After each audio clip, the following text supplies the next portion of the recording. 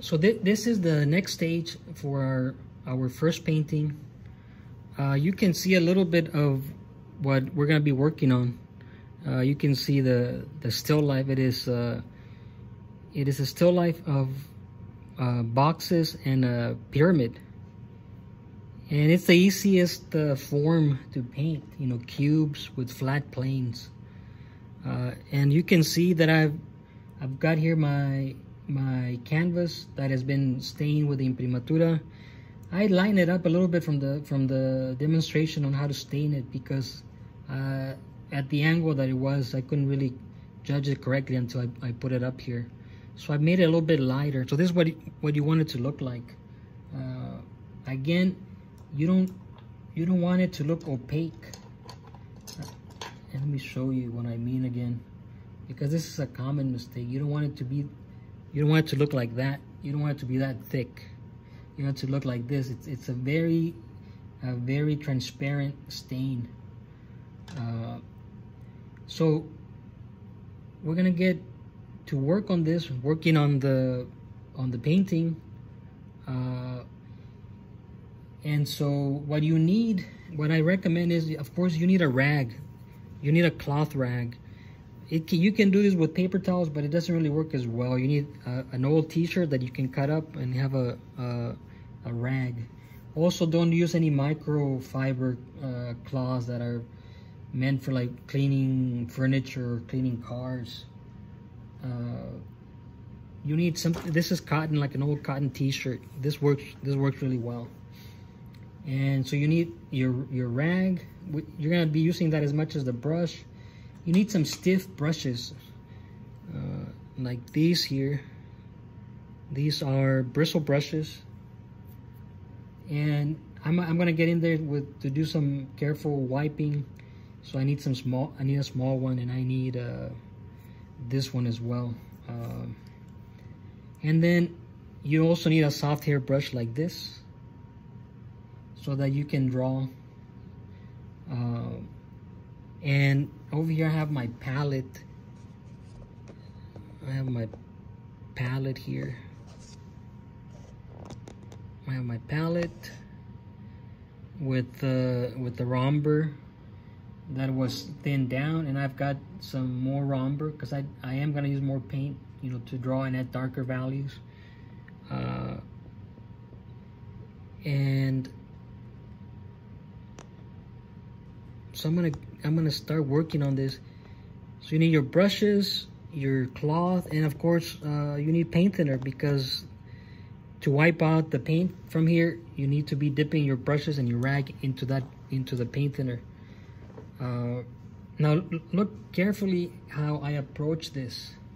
Let me wipe this glob away. There's some common mistakes that I've noticed people make with this process. I'm just gonna blend that in there again. So you want to get a little bit of paint thinner, and so that I can sketch the still life in front of me. I always like to do this, you can see, kind of to help me figure out the composition for my painting. See, it's kind of like working on tone paper, you know, in a sense. You know, I want to find the center of my composition so I can put something there, or so that I can ignore it or try to avoid the center. All right, and then I also like to do these diagonals.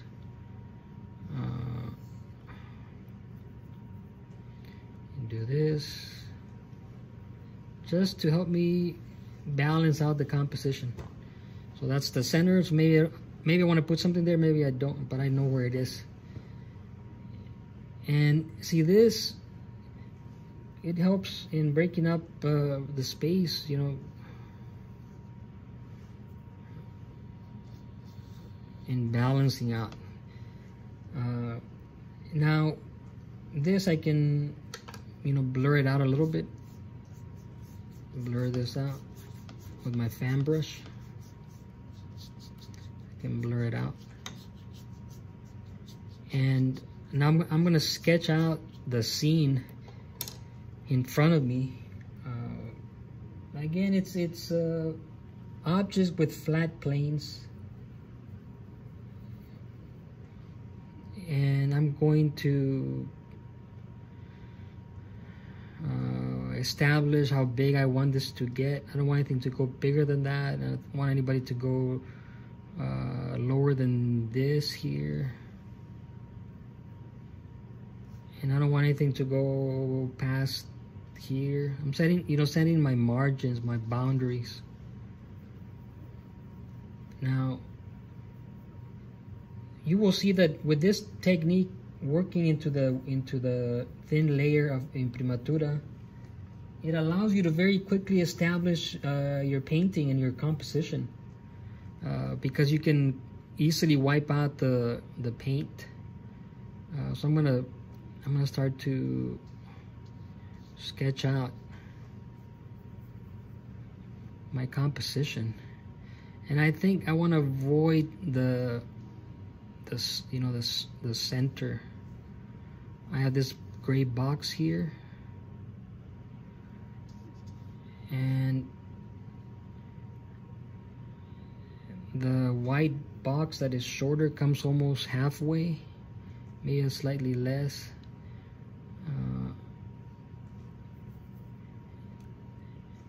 So I'm going to do this. Sometimes this becomes challenging, even though it's a very simple objects. Becomes challenging because getting the right tilt to the planes of the box, like this, and then this here, like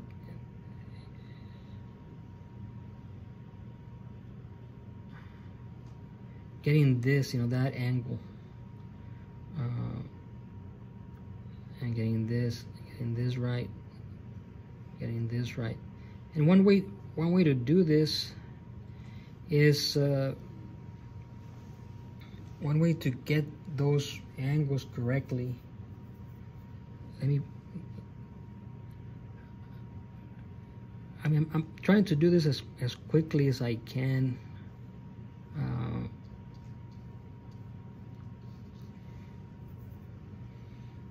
And once I start to wipe out the paint, you'll see how quickly it looks like a little painting with it helps you establish all the major areas in a painting, like the background, middle ground, and foreground very quickly. Maybe this plane is thicker here. So I'm, sketching it in. And then there's the pyramid here. This might go off the canvas, but that's okay. I'm okay with that.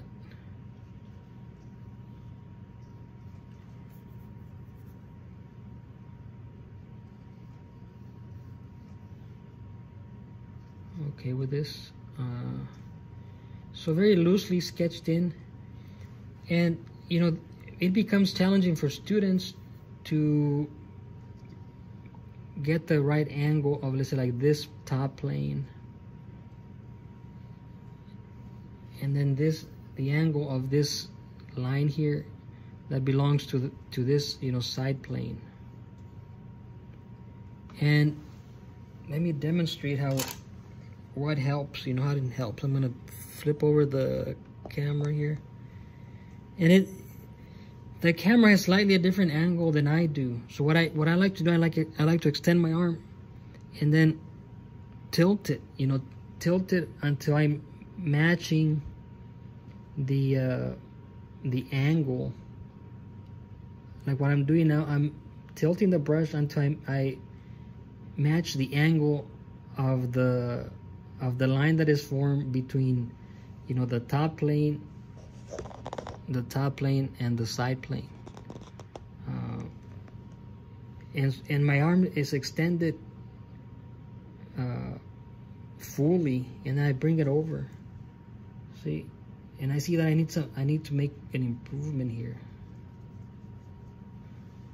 Let me do this again. See, like I extend my arm and then I tilt it.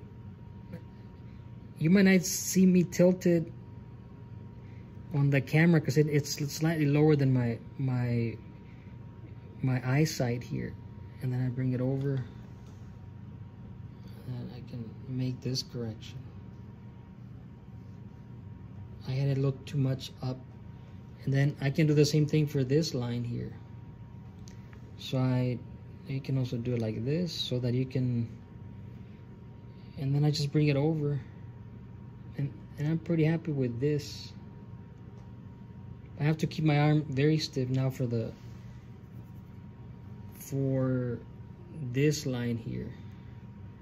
I extend my arm, I tilt it and bring it over. I'm pretty happy with this here. And the same thing for this bottom one. You know, I extend it and then I tilt it over to match that angle and I bring it over. I'm closing one eye. This looks pretty good here. Now I'm gonna check this one. You know, this right here, these angles. Getting some more paint. This one is almost horizontal. This, you know, this right here. So I extend my hand, my arm, I tilt it till I match the angle, till I match this angle, but over there on the still life, and I bring it over. And it's pretty good. I mean, I think overall's pretty good. Now, I'll see about this one. And it's parallel to the one that is closer to me, so I'm gonna just bring it over. See, I've got paint here, so I just gotta move it a little bit. And the same thing for this bottom one. Get more paint over here. Extend my arm, tilt it, bring it over. This is pretty good. I like how it lines up pretty well. So that's how you want to approach those simple shapes that can give you a hard time. And okay, overall, I like how this is looking. So now I'm gonna get my rag. I'm gonna get my rag, and I'm gonna start wiping here.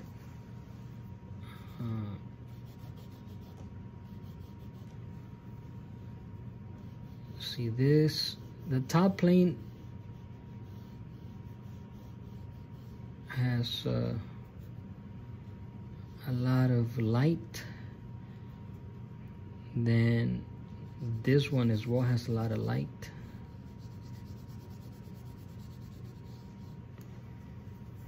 And you want to start to think of a light mass. I mean, that's the light mass, and shadow mass. Like here, I'm wiping away the light mass. I'm gonna go back and make corrections here. Light, this and this is within the light mass.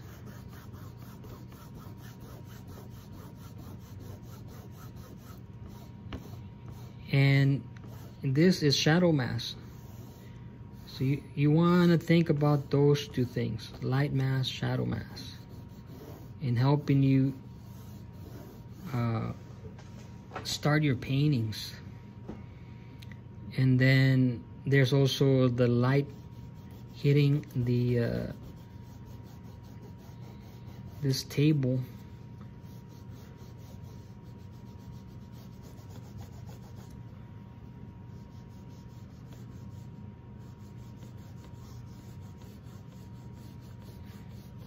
So I'm wiping out all the light. At this stage, I am editing the light into just one value, and also the shadows are going to be one value. I'm trying to simplify this, you know, breaking up the image into its more simple components. You might want to say. I don't know if that's the correct term, into its more manageable stages. The light. This is the light mass of the pyramid. If this was a normal situation where you're in the studio here at the university, of course I would set this up for you, this kind of still life, and you would walk in here and you would start painting. But because of the online teaching, you're gonna have to set up this still life in your own home. You can use some shoe boxes. You can buy boxes at one of the local, you know, art stores. That's where I got this one. And but you're gonna have to sit, you have to arrange your still life there in your living space. But see here, very quickly I've addressed all the areas of this painting. You know, wiping out the light hitting the drapery there in the back. We're gonna paint this in grisaille, you know, just values of gray.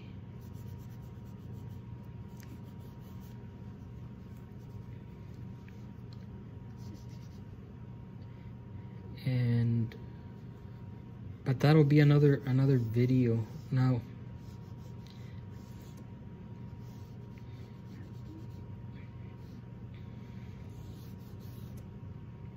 just trying to make it as precise as I can.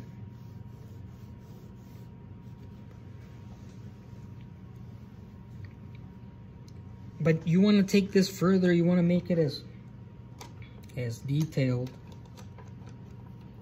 as possible. We would spend one class just doing this, you know, this stage. See here, like I'm taking my stiff brush and, you know, carving out the drawing. So maybe set aside like 2-3 hours to do this stage of your painting. Get the drawing as precise. Within the ombre, try and relate all the values as correctly as you can. And what I mean by that is, you know, like at this stage, you know, this value is very similar to this value, but this is a red pyramid and this is a white box. So I can really push the white on this. And so you have to start to distinguish the correct value that goes along with a certain color. So there. Now, like I said, I can wipe out a lot of this because this is the whitest area, the brightest white. Even though it's very bright white, it is not going to be a pure white when I start painting. When I start adding the grisaille, see, I can keep wiping.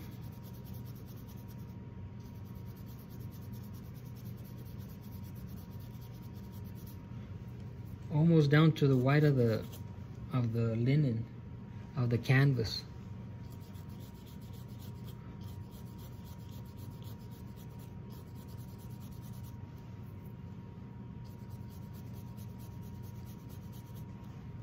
See, now it's really popping out here, this white value. And when the brush gets dirty, I wipe it off here on my rag.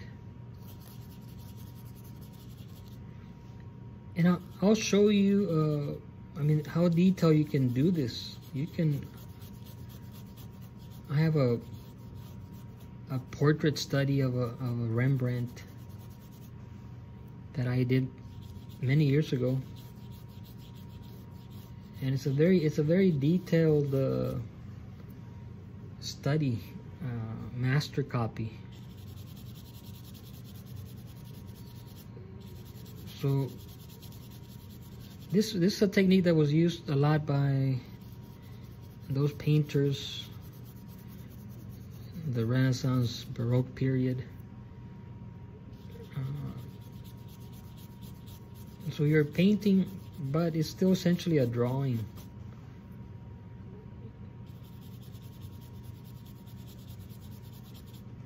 Now I can speed this up by moving on to a bigger brush.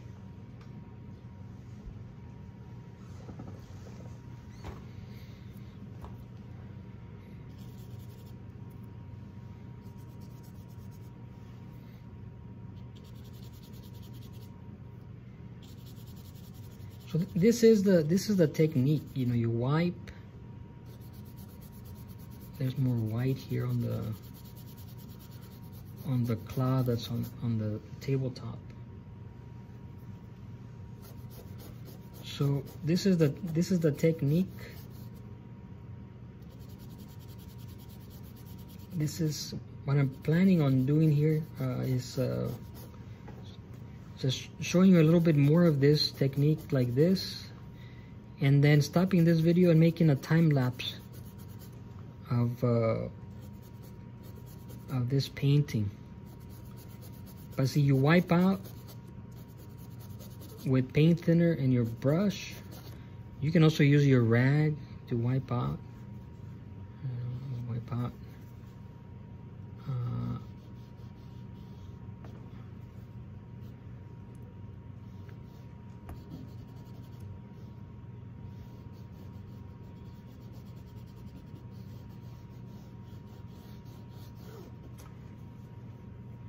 And see, here in the studio, the lights go off every 20 minutes if they don't sense any movement. I kind of like this lighting better. There's more contrast. For this to work, when you set up, make sure you only have one light source. Otherwise, you will have many different shadows. Here I only have one shadow. Every light source that you have in your living space will create a shadow.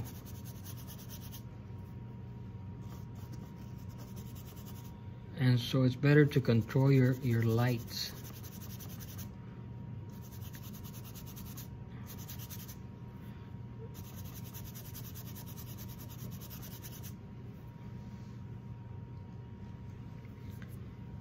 So I'm wiping out paint. This, I feel this paint could be a little thicker. I'm gonna try and make this a little wider here. But this is the technique, essentially wiping and adding more paint, adding more raw umber.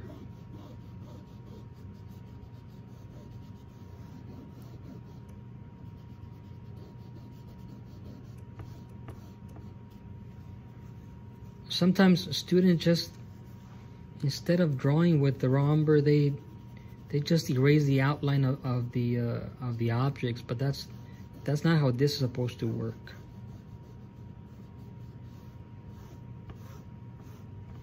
I'm trying to bring out this plane here. And it's so easy to erase and redraw because everything is wet. And I've chosen this way of approaching. This is an indirect way of painting. Painting can be very intimidating, so that's why I like to do this, because right now you just have raw umber and paint thinner to worry about. You don't have a bunch of paint out on your palette. So I'm kind of trying to ease you guys into the painting process. So I'm gonna stop the video here. But this is the stage. This is how you work this, and you can go back in and darken some areas like I'm doing here. And you can darken the background, certain areas where there's shadow.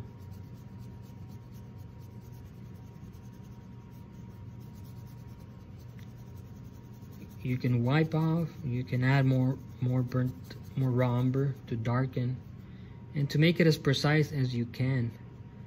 All right, so it is allowed to add more paint. It's not just about wiping. So I'm gonna stop the video now, and when I do the editing of the video, I'll try and put the time lapse together with this. So I will start again in a little bit, but I'm gonna stop it right now.